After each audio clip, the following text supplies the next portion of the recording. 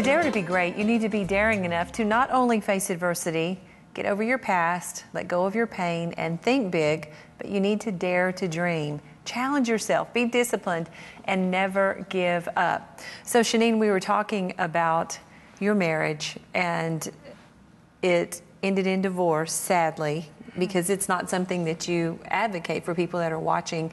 You had rather, I'm sure, have seen God restore both you and your husband. Yeah, I think in the 21st century there's a very easy excuse to say, well, we don't get on, let's have a divorce. I think it's quite sad, and I think no, it's not the way out. Divorce is not of God.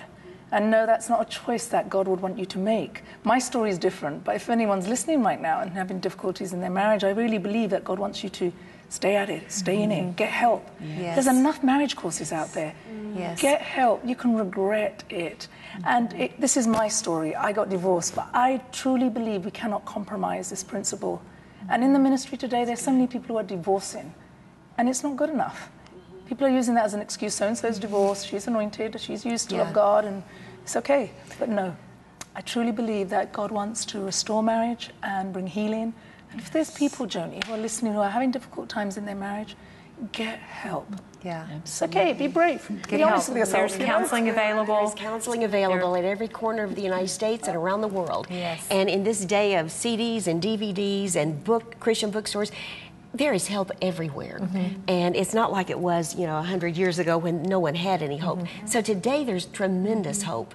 And if people will just really make up their mind that this is a covenant relationship, and no matter what, I'm going to stay in covenant, it's amazing what God can do.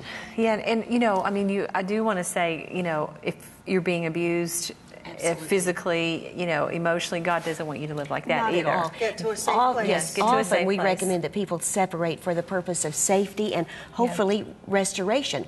But safety is very important, and a woman and children should not stay someplace where it is not safe. If you're not safe, you can't work on your restoration. That's right. You have to get safe first. Yeah, that's good.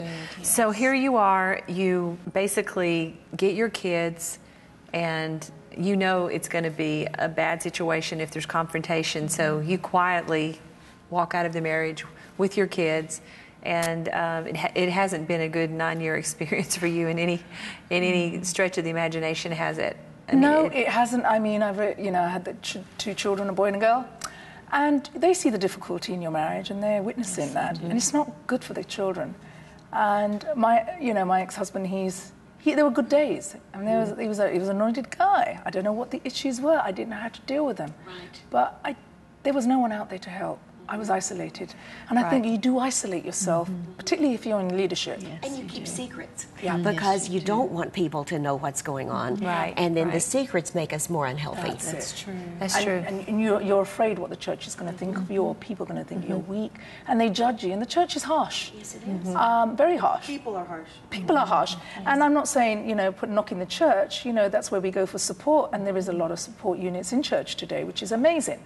But when I was around, there wasn't. Okay. So for as far as your frame of mind at that point, you're thinking, basically, my life in ministry is over. Yeah. It's not like, we can see people in the Christian world today who decided to let go of a husband or wife, and they've got somebody waiting in the wings. Right. That is just pathetic. It is. It really is. But here you were, you really thought your life was over and God could not use you because divorce was too big a mark. I did think that, and particularly in our culture, being Indian, it was a big mark. It's bad for the family reputation. And being in ministry on top of that, it put my neck out and began to pastor this church, and now my marriage is not working. When all these converts are watching us, thinking, hold on, if they can't get it together, who else can? So that was tough. But I ran away, Joni. I ran away from church life, from Christians, because they were judgmental, they were harsh. And that's people, that's mankind. Humanity sucks, let's face it. And so the church wasn't the place for me, but God was. God never left me. I still wanted him, and I still had my times with him. But I left, the environment I worked in and got involved in a very influential area.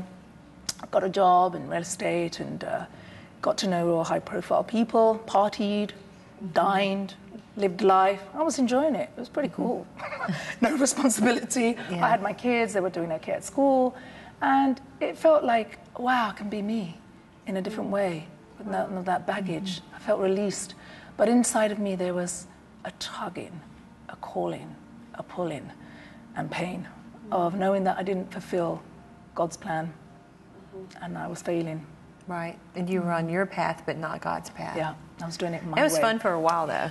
It was pretty cool. Yeah. I met some great characters. Doesn't the Bible say that? I mean, sin is fun for a season. For a season, Yes, that's right. For a season. That's right. But then there's that dull ache on the inside, that God-shaped vacuum that only He can fill when we're doing His created, what He created us to do. And so what happened?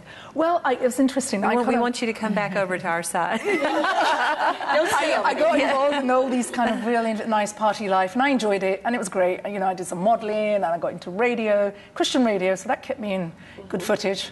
And I was feel good about yourself. I was surrounded by Christian women all the time, and there was always something to talk about and put you on track. And I thought, this is great.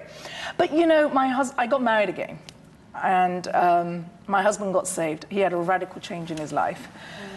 And that was it. The church asked us to lead a pastorate, and I thought, my husband was so excited with his transformation, and he said, yes, we've got to lead, and let's really do something together, Shaneen. And I thought, no way. I thought, look, you can become a Christian, but, you know, we don't need to get involved in leadership. Hold on a sec, you know, calm down. Besides, you felt disqualified. I felt disqualified. I thought, I've got the mark of divorce. But anyway, the church asked us to be leaders, and that night I went home. This is amazing. And there's a voice inside of me saying, put the TV on. It's 1, 2 in the morning. Put the TV on. I thought, no, that can't be God. He never tells me to put the TV on. Why is he telling me to put the TV on? And I heard it again. Put the TV on now. I put the television on, and a man called Steve Hill came on. He said, you woman of God, you've been running away from the call of God. And he was the anointing on this man's life. He said, stop running.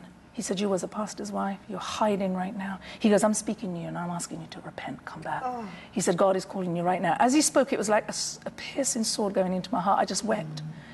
And this presence of the Holy Spirit just came into my room and enveloped me. It took over, and my whole body was shaking with fire. And I wept for 3 hours, non-stop, and that was my healing. I repented, I surrendered. Yes. I say, okay, God, I surrender. I love that word, surrender. Yes, it's a good word. The moment I surrendered, there was a transition that took place in the heavenlies for the call of God in my life, and I felt it.